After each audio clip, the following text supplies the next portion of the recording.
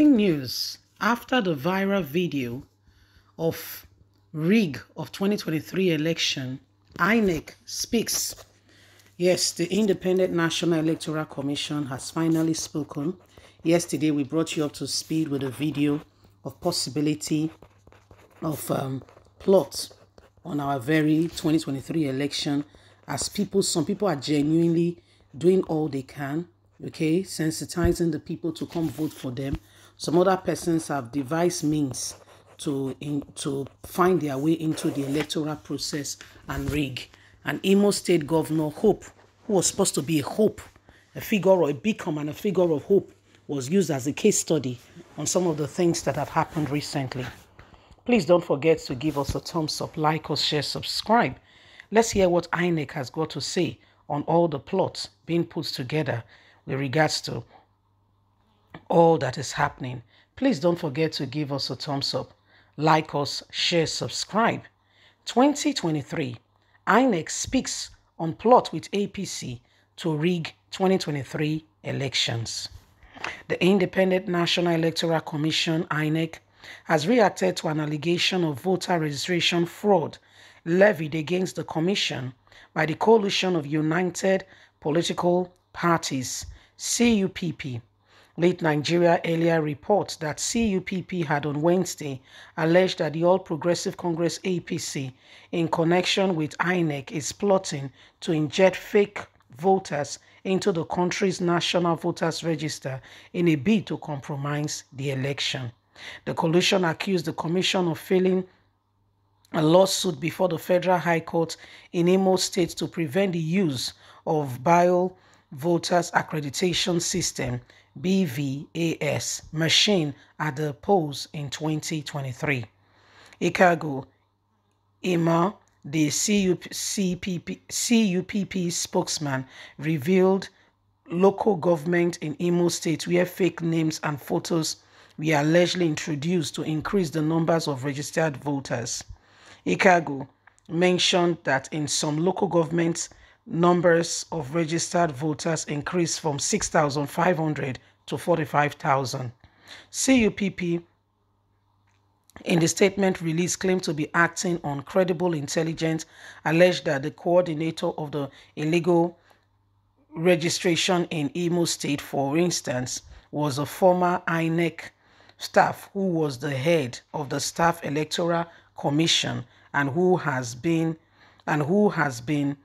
promoted to register Electoral Commission nominee. She supervised the ICT team that was deployed to Imo State from the pool of circulated trained personnel by the party. However, reacting to the development, Inec, through its spokesman Festus noted it welcomes the right of citizens to demand accountability. The electoral uniform, therefore, however, called for caution so that such intervention do not unwittingly release doubt among Nigerians in the public mind, thereby disregarding the public confidence and trust in the electoral process. The commission noted that it was yet to add new voters who partook in the recent concluded voters registration CVR to the National Voters Register. Okoye said not until the clean-up of the voters register through Inec, automatically the biometric identification system is concluded, would the new voters be added to the general register. The commission, however, admitted that more than 3,000 illegal voters has been verified in an ongoing cleanup process in Imo local government, and they say what CUPP is talking about is true. The statement reads, it is important to reiterate that no new register has been yet added to the register of voters for the 2023 general election or will be included until the supplemented activities has been completed in line with the law. What CUPP has said is true, but must be done with caution so that Nigerians do not lose trust in Inec. So, guys, they are not denying. Don't get it twisted.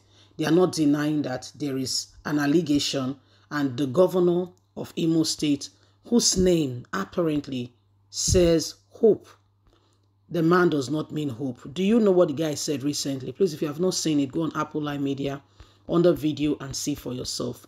This man recently said the 2023 election, in his opinion, because that is his opinion really, is not for Igbo presidency. That anybody who is an Igbo man that is in for the race should go and rest. And they should go and take a good rest, take a good nap and sleep. That it is not the turn of the Igbos.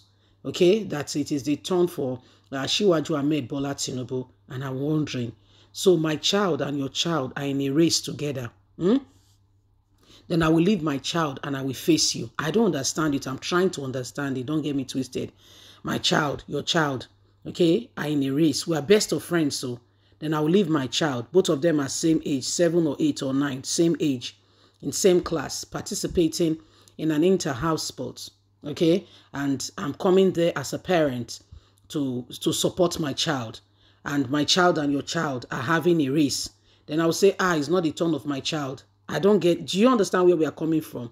Exactly. This is what this man is saying to all who is from the southeast, that they should go and take a good nap and sleep, because it feels like they are feeling dizzy and they've not rested for a while. They should go and sleep.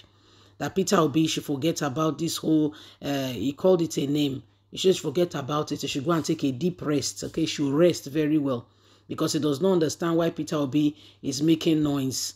That he will go ahead and he will convince. And I wonder who he wants to really convince, because everybody knows him. Everybody knows who he is.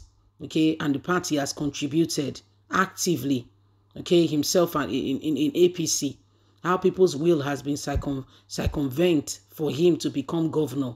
Somebody who came third, all of a sudden, even the Supreme Court cannot answer the question. Even the Supreme Court, they don't know how to answer the question. All of a sudden becomes the winner of an election. The Supreme Court was called upon. Supreme Court was called upon. How did this happen? How did it go on? What happened? How did it? They cannot explain, because they don't know what happened. They can't even explain. They can't even explain.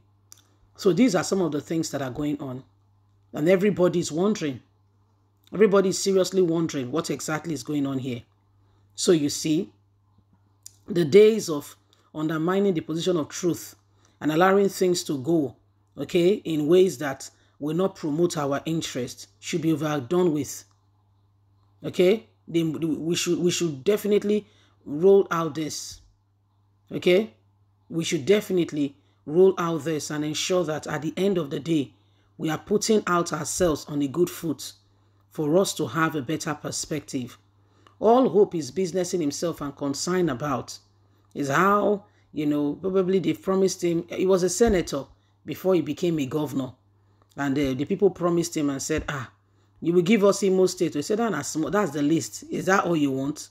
And you can see the unrest that has gone in. That's what happens when illegality takes the order of the day. When something that is not supposed to be the order of the day, when you're in the wrong place, when you're trying to fit in a square peg into a round hole, there you will come up with what we call difficulty. Very difficult times and difficult situations are things that you will come up with. It will be so difficult you cannot even begin to imagine. To be so difficult, trying to put a round peg in a square hole, you will find it very difficult. Okay, you find it very difficult. So these are some of the things going on. So some of the things happening. Okay, you cannot begin to imagine some of the things that are going on, and it is what it is. And Nigerians, it is time to make sure that we are on the path of truth and we know who we want to put as our leader. Bye for now.